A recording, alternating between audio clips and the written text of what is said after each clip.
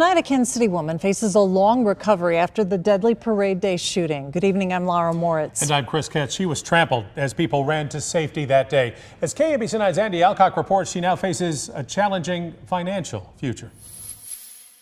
Alexandria Springfield was rushed to the hospital that day with a badly broken leg and ankle, but she also feels lucky to be alive. It was a beautiful day and joyous occasion.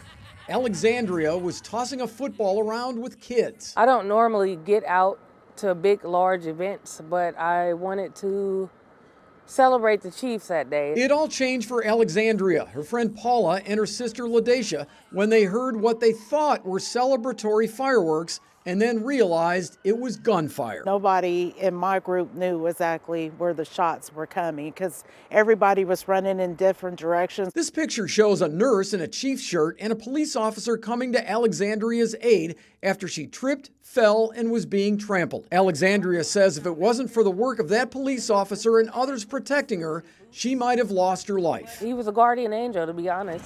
Alexandria is using a loaner wheelchair after a major surgery. She's facing up to 8 months of recovery.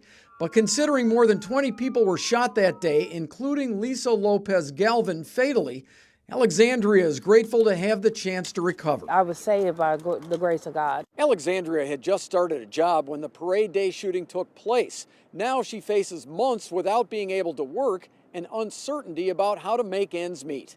At Union Station, Andy Alcock, KMBC 9 News. Alexandria's friend Paula has set up a GoFundMe page for her, and you can find it on our website, kmbc.com.